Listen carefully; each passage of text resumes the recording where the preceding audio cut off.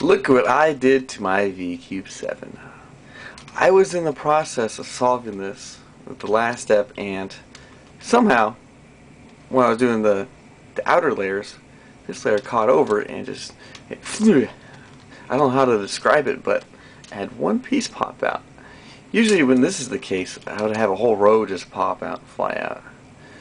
Let's see. Has anyone ever had some weird crap like this happen? Let's see if I can fix this. Oh jeez. I think it's gonna have to.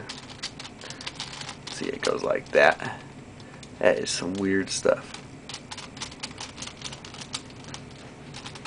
Wow. See? See, the whole row came out, kind of. Usually when that happens, I have like 8 or 10 pop out, including these ones, and then it's just a big mess. Well, rate, comment, whatever. Say it's a boring video, there's nothing involved. Alright, have a good day.